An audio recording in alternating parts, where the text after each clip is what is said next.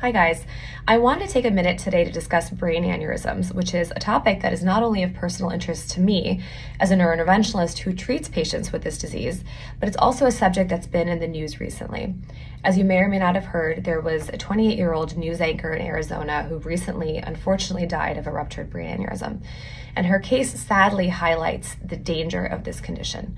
So what is a brain aneurysm? It's essentially a dilation or a ballooning of the artery that, like any other balloon, if it gets too big, can rupture.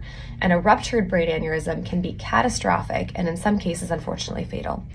The good news, though, is that we now have many minimally invasive as well as surgical treatment options for patients who have aneurysms. How do you know if you've had a ruptured brain aneurysm? Common signs and symptoms include a sudden onset, worst headache of your life, like one you've never experienced before, associated with nausea, vomiting, and any other neurological symptom. If you or a loved one experiences any of these symptoms, please call 911 and seek emergent medical care. With early detection and early treatment, we can often reverse the course of what would otherwise be a potentially fatal disease.